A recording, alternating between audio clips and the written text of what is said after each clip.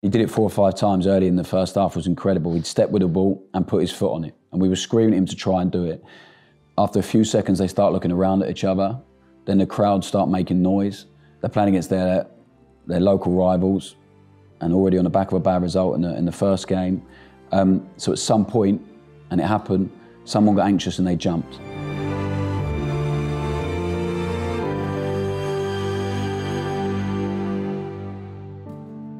So the game was the second derby game against Cardiff away. We'd won the first one 3-0.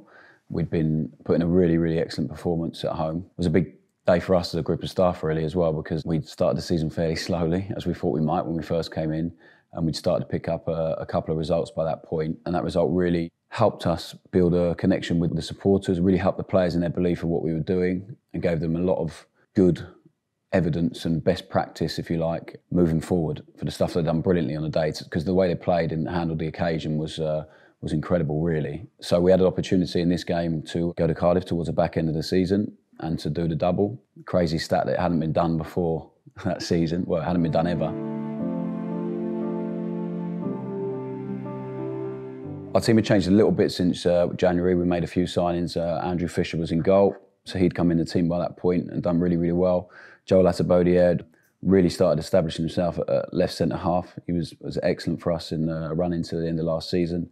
Kyle Naughton, who I'm sure we'll speak about at some point, brings unbelievable composure, courage, technical ability to the team and was outstanding, and they didn't want to press Kyle, and it was something we spoke about in the build-up to the game and happened a fair bit in the game, which helped us a lot to manage the occasion. He was incredible. Ben Cabango, who scored, had a brilliant game. Then we had Cyrus Christie, who was a big difference for us. Him and Hannes Wolf as wing-backs, they played really high, really aggressive. To build up the way we wanted to, we needed them high up the pitch to pin back their back five, if you like, or to turn it into a back five and not allow them to be a back three, to try and pin their wing-backs back, because they matched us up in a shape, or fairly similar. So those guys had a real dimension for us. We had a 4 and a 6, really. We didn't play it as two sitters, two pivots on the day. We played Flynn as... So we saw it as a back 4. It's just that Flynn doesn't play here next to Naughton, he plays in front. And his job solely on the day was to protect Kyle and to try and screen in front for these guys as much as possible and help us smooth the game out and recycle possession, which he'd done incredibly well.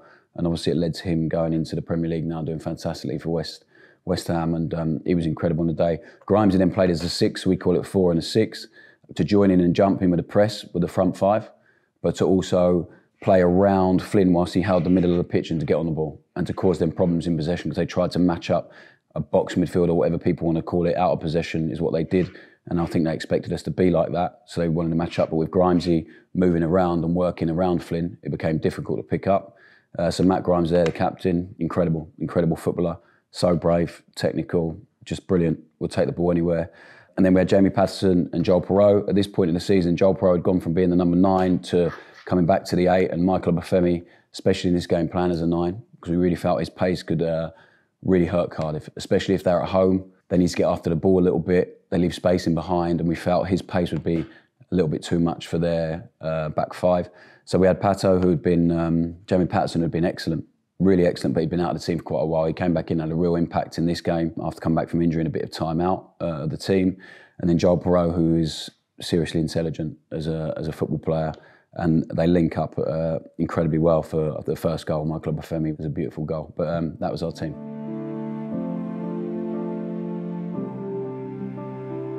The first game very much was about dealing with the threat that they had in Kiefer Moore. Is when we started really establishing Flynn Downes' role in the team, that when the ball came direct, which it did a lot more in the first game than it did in the second game, was as the ball travelled, is Flynn to make sure that he's in the line of Kiefer Moore, especially playing against Kyle Naughton, who's the height difference between him and Kiefer Moore is big, to get Flynn in front and fighting and trying to get Kiefer Moore involved in that, so that these guys could play close together and sweep up. At the same time, with Matt Grimes and the 2-8s really focused on crushing this space and getting here for the second ball and establishing this line out of possession. So they had lots of bodies running after the ball when they were in possession, once they went forward, because they were quite direct in the first game. So our job here for Flynn and for the guys just in front was to get really close together and try and smooth the game out and take control of the game as much as possible. But in the first instance, really trying to threaten here and put pressure on the ball so it doesn't come with much quality. In the second game, it was about they were trying to play. They changed a few players, so they were playing differently in terms of their build-up. So it was about making sure the eights were really aggressive with Michael in the build-up to when they started possession. So we didn't allow them any time to build up, especially away from home, to cause them some anxiety in moments because they were trying to play at this point under Steve. They were playing a bit more than they had done for sure. So keeping the first line of the press as the 9 and the 2 8s, and Matt Grimes joining in and making sure that he can affect the holding midfielder, which then left, they had 2 here. And Flynn, as I said, done an amazing job in protecting these guys. So they had Jordan Hugo with Harris trying to run, and the 2 8s in here where our wing-backs could affect the 8 and block this passing line when we went to press, force it to the outside and then go. And then everyone across the pitch. So as the ball went here, we actually tried to get it down the left side because we felt that was their stronger side, the right. So as soon as it went to the right, we pressed to the outside, we blocked this pass, the wing-back would come low because otherwise he couldn't see the ball. And then the minute it went here, that was it. Everyone was in, Michael was in, Grimesy Flynn was across. We were ready to engage, protect the space down this side of the pitch as he ran. Everyone in, and we spoke so much about quartering the pitch off, about being really aggressive and brave with it, and the only person being outside the quarter of the pitch being the opposite wing back who would come in and make a back 4 out of possession. So to try and force them back or to force them into something down the line where we would be really close together and smooth the game out. It happened a lot.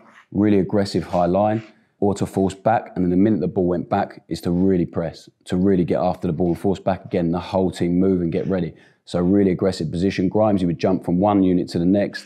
The wing-backs would become the same. They jump from the defensive unit, if they're on the opposite side of the pitch, to this second line of the press. So we'd have top line of the press, first line we spoke about, second line, but really narrow, making sure the game was played outside of us and nothing through. Because on occasions we'd watched them, and it becoming a feature of their play under Steve was to try and get the holding midfielder on the ball where they could do damage because they had really good athleticism at the top end of the pitch. So it was to try and make sure they played around or had to go direct, which is what they started doing a bit more because we pressed really well early on in the game.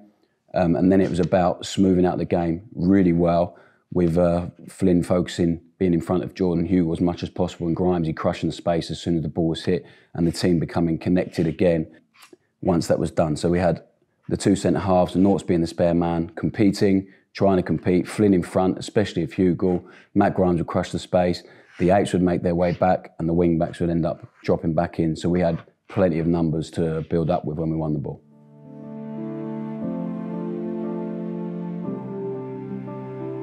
When they got higher up the pitch, I mean, we had a lot of control of the ball because the players were so brave.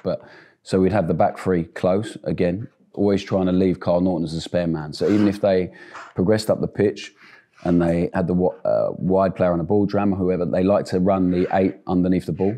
So it was Matt Grimes' job, ball side. If it was Flynn already on this side, he'd established, then Grimes would get to the middle quickly. But a lot of the time was Matt Grimes to go with the runner, because we didn't want that. We didn't want them running off and getting into the box and creating a chance. So he would go. And as he did go with the runner, is to try and force to the outside still. So if it went, no problem, you get back in, force it back. But a lot of the time it was a decoy run to open something up in here where let me re-establish the board. So where their opposite number 8 or their number 6 would try and come into the space to get the ball. So it was really important that as Matt Grimes went with the run, the decoy run a lot of the time, as it went back, the 8s crushed the space. Really, really important. They stay connected to the team. It is my preference that we never, ever have big distances or waiting for a counter-attack. There's like players waiting in positions where a lot of teams do it with really good effect, but really important for us. We talk about connection and distances in a team all the time, and it's so important that we do that out of possession and in possession. So they would end up with their back 3, their opposite wing back trying to get high up the pitch. So the only time we end up in a back 5, Matt Grimes would run with the midfielder. So then they would try and establish the opposite 8 to get in. But when our team is really connected, it's difficult. So they would have to re-clear the space again. And then it was about them trying to set back for a cross to beat someone 1v1, where if you're going to get beat on the outside, never let them inside of the pitch, get beat to the outside. We talk to the players all the time about dropping their ego. It's no problem if you if you show someone to the outside and make it predictable for our team, you give everyone a chance. If you get beat, trying really hard to defend 1v1, we're never going to criticise you. If you're worried about getting beat or how it looks or whatever, and you overshoot and you let someone in the pitch is a problem for us, is always trouble for us. So it's something we spoke about. They would get there often, Cardiff, and then set back for someone's cross. So we worked so hard on the defenders to make sure we had a spare guy in the box, 2 wide centre-halves to mark and to stay marking in the box as the ball was getting delivered, to try and squeeze up with the ball, to take territory, to make sure the defenders took the strikers here to then get back on side. But as they did run again, to stay in contact, so we had a spare man. And it was all about to give the goalkeeper space to come and collect, or for Kyle Naughton to defend clear, but most of the time to try and give him enough time and space to bring the ball down, to gain control of the ball, which is what the whole game was about for us. Because the more we had the ball, after winning the first game, away from home, against a Cardiff team who had been on a bit of a resurgence. They were doing quite well under Steve at that time. They started to pick up a little bit of belief, a bit of momentum. We felt to have control of this was so important, as it is in all of our games. Is my preference as a coach or whatever, is the team has the majority of the ball. But as much as we can, when they have moments where they're on top, unfortunately for us, they didn't have a huge amount, but when they did, for someone to be able to take the sting out of the game by controlling the ball rather than clear it, or for the guys to make contact and keep people out of the box and be really brave and aggressive, squeezing it so the goalkeeper could get it. Once we have the ball, we're in control, which adds to the anxiety of the Cardiff players being at home, losing the first game. So in the first half, they left Kyle Naughton on the ball a lot and didn't want to jump out. They felt if they were in a good shape, if Naughts had the ball, they were in a good shape to not let anyone really hurt them and nothing through them, so they were happy for us to play around. So we put the wide centre-halves quite aggressive, not back here. We put them just on the outside of their 2, to also try and entice these guys to free up the 8s, whose job it is always to operate behind the line, not to run and get the ball in front of people, is to operate behind the line. 2 specialists in Jamie Paterson and Joël Piroe, who received brilliantly. Awareness, fantastic. If they got too aggressive with their wide centre-halves to jump on the 8s, we felt that Michael, being 1v1, with Aidan Flint a lot of the time, who's been an excellent defender for a long time, but with his pace against any defender, to be honest, would be really advantageous to us. So we felt if we could leave him in a position where he's not playing here as a number 9 and getting it to his feet and fighting, always to play here. So if the ball's on this side of the pitch, always here, ready. So if they jump here, it leaves a big space to run in. So to not come ball side is to let the number 8 do that. So the real focus for Michael was, as the ball got transferred, was again just to come here, to drift here, to be the opposite side of the ball. So if they got antagonised and they jump, the 8 would roll out to see if he really wanted to come that far. And if they did, this pass was here for Michael. And Ben Cabango ended up actually playing a pass like that, and we nearly scored from it on the day. It was really great when you see some stuff you've worked on obviously come off. So as the ball transferred, these guys on the outside of their front 2, because if they go too wide too early, they try and stop this. We have a pass in the middle of the pitch where these guys could cause some damage, where Grimes would move into space, give Flynn the space, antagonise the next person, invite the next person, hook the next person, what we call it, into the press, and then there'd be space for us to go and operate at the top end. So they stayed narrow in the first bit. So instead of, which we sometimes do, to try and make, is most of the time when we have a 1 guy pressing, have a 2v1 to try and play and take advantage in terms of territory. We would try and do that, but against a 2-man press, it was about seeing how long they were willing to wait before they got antagonised. Because with the emotion of the crowd, the Cardiff fans being desperate to see their team run after the ball, against our team that were playing with so much confidence, just watch them with pride and gratitude so much, with real threat on the outside of the pitch in Cyrus and Hannes, which changed the dynamic of the team from January onwards, really, because they'd both done such a good job. So aggressive, willing to run and reset and to move people, to give space. They both built brilliant partnerships with a number 8, and this partnership is so important because when this guy come too aggressive and we played to the outside centre-halves, which was a really important part of our game, if they did press and we played here, and the 8 came And a lot of the time, most teams end up jumping here, but they didn't. What happened with Cardiff was Cody Drammer jumped here because he's so athletic. And as I spoke about earlier, it left us big space for Hannes to operate in, to roll into. And once he did, we would then have Grimesy already behind the line, Matt Grimes in the 6 to play into, and then we'd had opportunities to go on there. So we'd spoke about this, about he was so good at pressing, Cody Drammer in the games we watched into the build-up, that he could end up doing both jobs because he was really athletic and really aggressive. So his starting position would be in here a lot, which would give them a lot of space to cover. They come too wide too early. Again, Michael would run, be on the opposite side of the ball.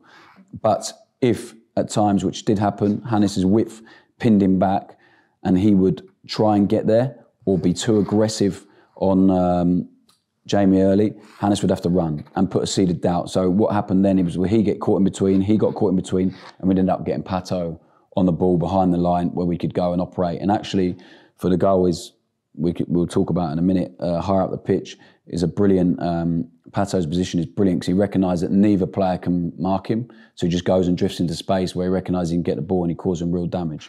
But in the initial part of the game, and there couldn't be anyone better for us to do it, speaking to Kyle Naughton and see how long he could stand on the ball before they antagonised someone, before we could hook someone. So Jordan Hugill and Mark Harris in particular, one was trying to stay with Flynn, or trying to block Flynn as much as he possibly could, and the other was trying to protect the middle. So Grimesy would work and Flynn would work, and they'd be on a separate line. So if Grimesy came short, Flynn would move away. If Flynn Downes comes short, Matt Grimes would move away. So they're never on the same line. We don't want them to like this and playing in front. So we have 5 players just playing in front of their team.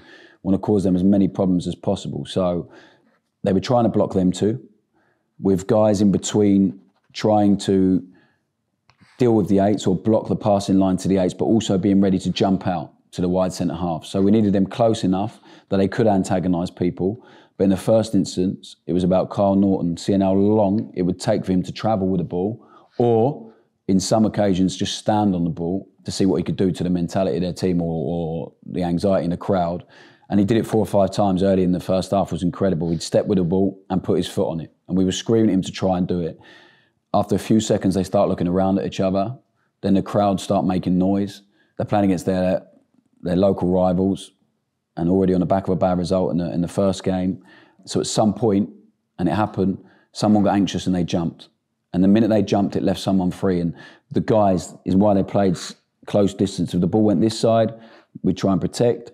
And as they jumped, you always had a pass, short pass. Matt Grimes would arrive and he did it brilliantly. So it was about us trying to control the game and control the temperature of the game really, and the atmosphere by dominating the football and controlling it, but moving it with speed. And Naughts did it so well. He would step, would play really, really calm, composed, good body language, would be looking at the top line all the time, where we'd have a lot of runners. We spoke about it all the time, that if he's in close enough in range and they're quite high, to always run, to disrupt the lines, give other people space, to run, to give someone else space to come and work together as a unit, to have Michael always in between, to be able to run and affect their line somewhere, because they were going to defend with 5 and press with 5. So the holding midfielder would also jump at times to try and play against our 5, and at times leave 5 for 5. So we knew if we broke the first line of the press, we were in a good place.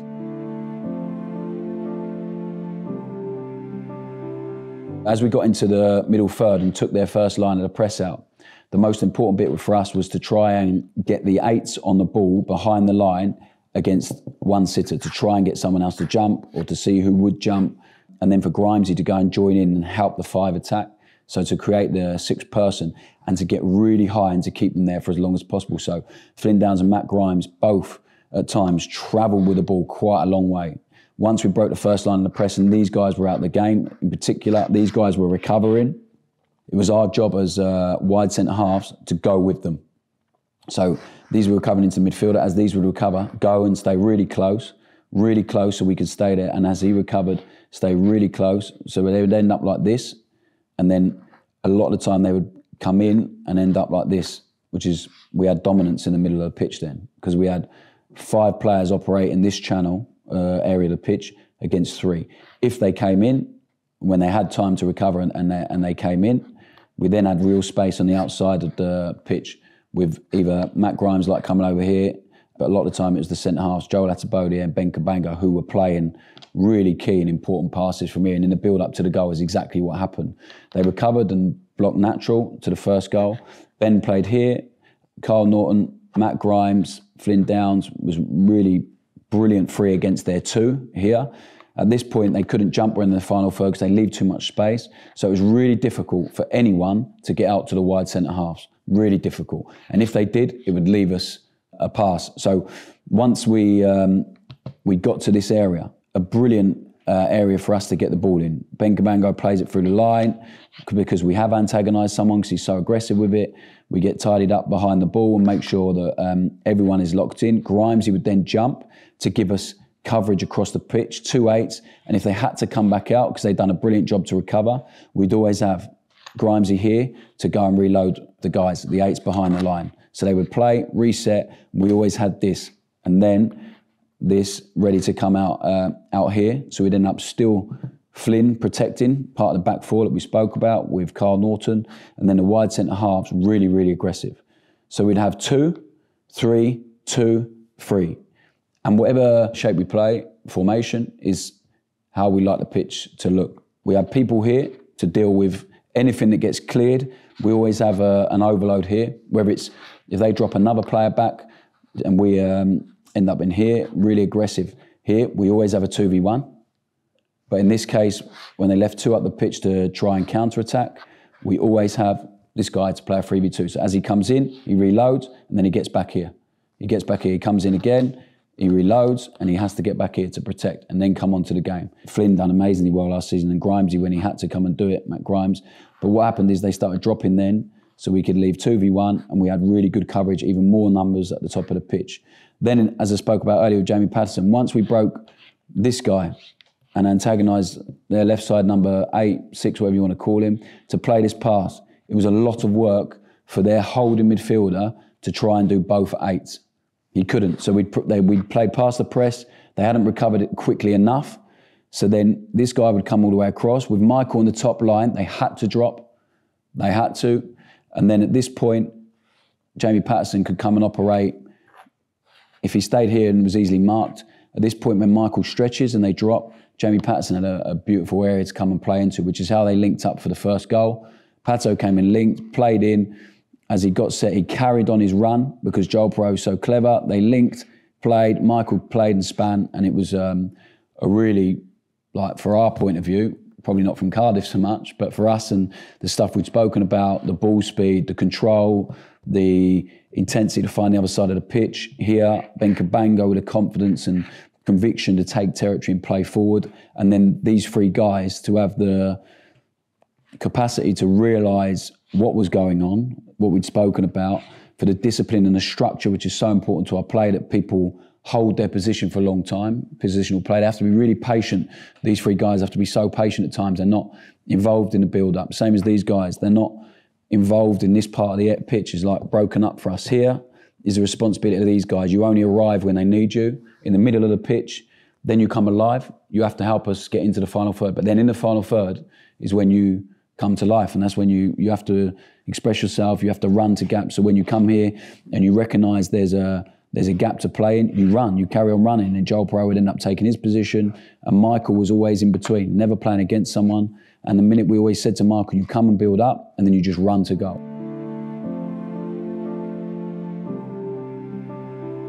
In the second half, where we scored a really nice goal in the final third for us, where we played wing back to wing back. We smoothed the game out, so they cleared the ball. We had a really nice setup behind the ball. We actually had centre halves here with Flynn. Matt Grimes had gone and joined in the press. They cleared the ball. We smoothed the game out. They'd done it brilliantly, which is what they've done so well, is what we call recycling the game, with Flynn in front, protecting the back 4, protecting the back 3, but that was our 4. And then we got it wide to Cyrus. They were worried about the 8's position, run, so no one got close enough to Cyrus to affect it. And we spoke so much last season about the wing-backs being so high up the pitch. They played like wingers a lot of the time for us. The wing-back to wing-back goal was like utopia for us with the wing-back, something we spoke about in the meeting all the time. And actually, as Cyrus crossed it, I thought it was too early. I thought we had a chance to stay in the final third for a bit longer and build up. But it was a brilliant cross, and Hannah's done it fantastically well, where he just attacked and was aggressive.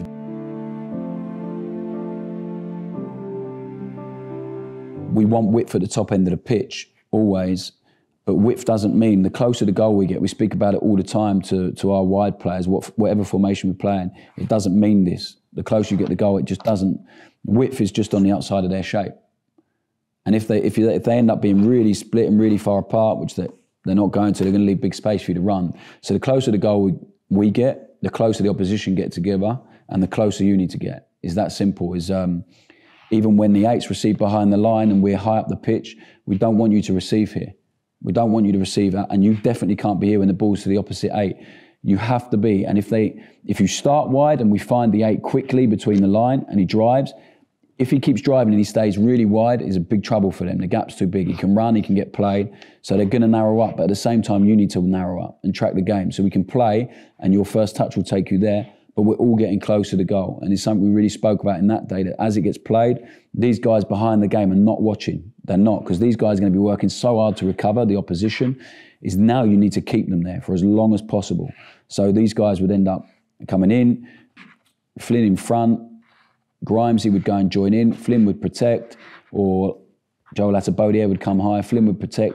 And what happened is this, it ended up like this a lot, where they would come back in and try and help their team out. So we would cover the pitch and keep them there for as long as possible. And when it goes wide, people have to sacrifice themselves to run, but as they do, they need to get close. So we call it closing the net, so we can create this here where they can't get out. They can't get out. We have to close the net on them as long as possible and to stay there for as long as possible.